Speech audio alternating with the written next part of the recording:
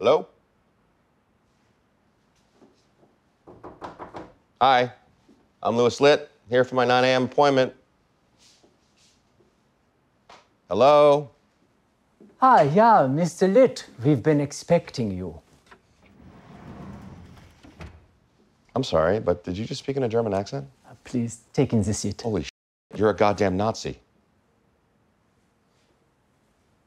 What did you just say to me? I said I'm not going to sit here and talk to you about the weather, let alone my goddamn feelings. Thanks, but no thanks, Wiener Schnitzel. Please, Louis, just give me 2 minutes. 2 minutes. First of all, I take it you're Jewish. Yeah, I'm not comfortable answering that right now. Well, it seems fairly clear, based on the fact that you just called me a Nazi. What's your point? Would it interest you to know that I'm Jewish too? Yeah, we'll take out your circumcised junk and maybe I'll believe you. I'm not going to do that, Louis, but I will tell you that my parents were both children during the war. They survived by fleeing the country and felt it their duty to eventually return and raise both my sister and myself as proud Germans and Jews. So if you want to leave because you don't like the way I speak, I understand. But if not, why don't you tell me what brings you here?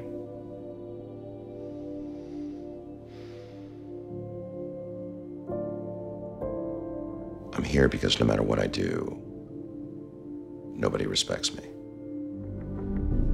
Louis, we've spent the last 40 minutes going over every person who has shown you disrespect since the day you were born. You kidding? I'm just getting started. Be that as it may. If I ask you the one person whose respect you crave the most, who would it be? Don't dwell on it, just say the first name that pops into your head. Harvey Specter. Good. What's he like? He's like a cross between Marlon Brando and Superman.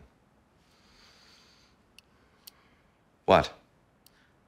I'm just picturing.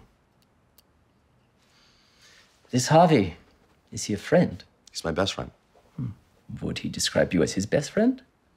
What the f is that supposed to mean? Louis. You son of a bitch. Are you implying that I'm not as good as him, that I'm worthless? Well, you know what, you Nazi supposed Jew? I don't need to take that from you. I'm goddamn out of here. Louis, this is wonderful. What the hell are you talking about? Most people take years to reveal their true selves. But you are like a man without skin. I can see right through you. This is fantastic. How the hell is this fantastic? Because I can help you. Your feelings of disrespect are internal, and you project them onto the people in front of you. And in your life, those people throw that disrespect back at you.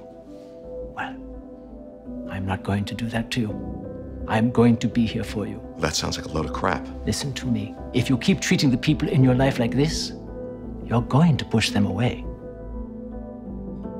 You know what, Doc? Jessica made me come here.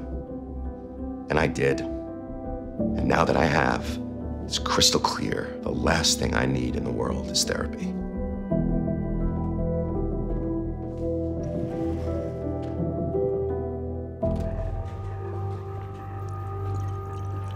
So you having a good coffee? Is that what we're doing with our 11 o'clocks now? Louis?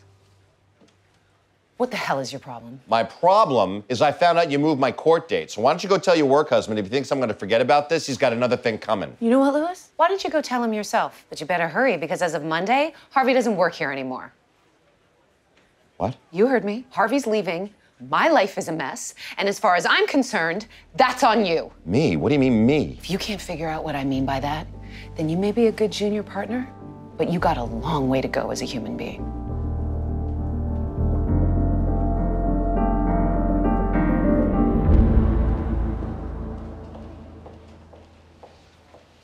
Jessica, I heard about Harvey. Louis, he made his choice. It's not the choice that I wanted, but we're just gonna have to deal with it now, if you don't mind. Actually, I do mind. Jessica, this whole thing was my fault. I put him in a position where he had to leave, and you know it. Louis, that's big of you, but... But nothing. Dr. Lipschitz said, when you don't respect yourself, you go looking for signs of disrespect in others. And the way I got to junior partner, I don't respect myself for that. What are you saying? I'm saying if it was my pride and refusing to admit that he was right and I was wrong that caused him to go, I won't be able to forgive myself. So please do not let him go.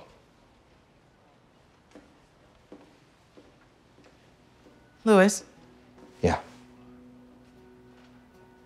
did you mean what you said the other day? About the associates needing guidance and discipline? To tell you the truth, I didn't at the time. But yes, they do. Then as the firm's newest partner, how would you like to officially be in charge of the associates? I'd like that very much.